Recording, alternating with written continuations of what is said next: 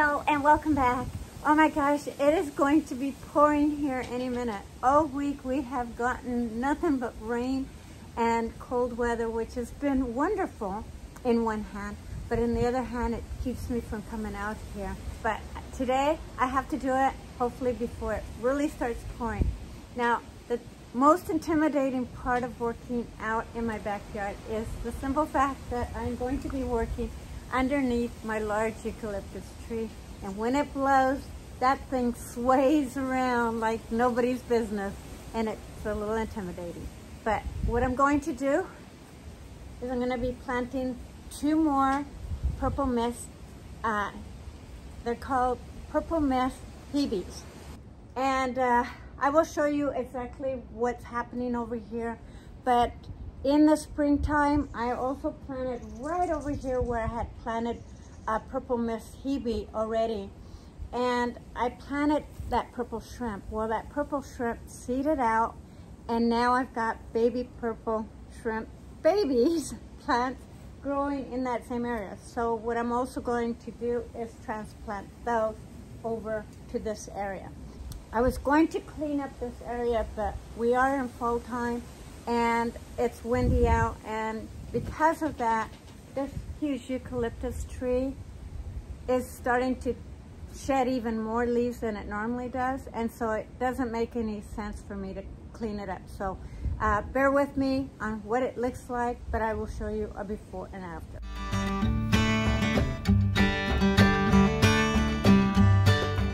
This is the Purple Mist Parahebe that I actually planted earlier in the summer. Now, when it becomes leggy like this, you can actually trim these back, and typically you want to trim them in the spring once they've bloomed, but you can still cut them back if they're really leggy like this, just so that they're not floppy. And you can do a hard cut back on these, but typically I would do it in the springtime, early in the springtime. But for now, what I am going to do is kind of at least cut back some of these long, leggy ones. But look at how tall that gets. That is supposed to get about 2 feet by 3 feet tall and wide. So it's going to get big. But do you see all of this purple shrimp over here? Look at how large that is. And so these are all from seedlings. So I have to pull those out and then place them over here. They'll get a lot more sun over in this area. And these are also a spring bloomer. So I'm actually kind of surprised that these popped up. But yeah, goes to show that you can easily repropagate shrimp from seeds, because these were just from the seeds that dropped. Now, when I planted this, I actually planted it, I just basically threw it in the ground because I was leaving on vacation. So I will be picking that up and placing it further back and just kind of placing them all right in this area. I'm not going to fertilize because you really don't want to fertilize in the fall. So what I'm going to do is I'm just going to use biotone. This is just root starter, so that way it kind of helps establish this plants. So first off, what I'm going to do is take all my shrimp and transplant it over in this area.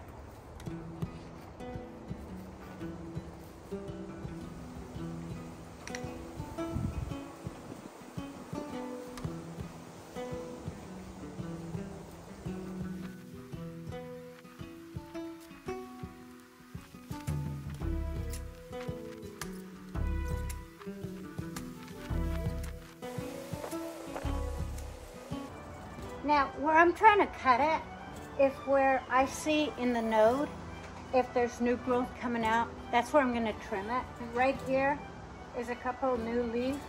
I'm going to cut it right above that.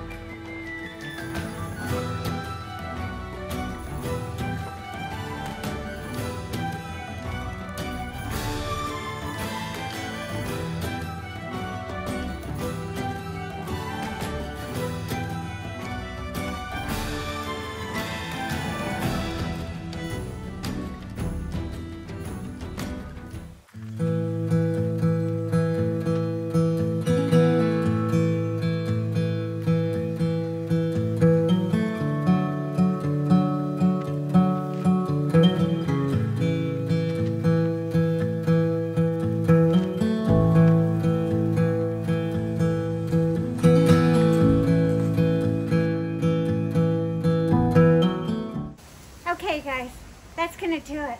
But it looks so much nicer. I know I said I wasn't gonna pick up the leaves, but I went ahead and did that just to make it look a lot prettier. I'm happy that I did it. My glasses are steaming up on me. But I put all my shrimp here. Put all my hebes over here. They're gonna get plenty of rain, so I'm not gonna water them. And then I just kind of cleaned up and tidied up over here. Let me bring you really close. But thank you so much for watching. It is raining, so good timing. Okay, so right here's where I planted all the blue shrimp. There was a lot more than I ever expected. So that's gonna fill in this whole area right here really nicely, and they will get probably about 2 feet tall. So it's gonna cascade kind of even with my Coriaspis here, but it's going to be beautiful with blue shrimp come springtime. We'll see how well that pans out for me. Keep you updated. And then this is where I put all 3 hebes. Now these will get 2 feet by 3 feet, so this will look like one giant shrub, and that's kind of what I'm going for. So that's going to look really beautiful come springtime with all the purple flowers on it. Can't wait to see that happen. I'll bring you along. Again, I will be continuing to keep this black lace elderberry trimmed up so that all these get proper sun. I think that's why my Russian sage is blooming and continuing to bloom, because now it gets some sun. I will be changing this out next year for a different type of Russian sage. This one gets a little bit taller, more leggy, but we'll see next spring what happens, but that's what I'm thinking right now. But it's still blooming, so it's a good thing. And then I just kind of went ahead and cleaned all this up. It looks so much more tidier now that I cleaned it. And yeah, things are going dormant. It's that time of the year, but I'm glad to get those in the ground. Thank you guys for watching. See you in the next one.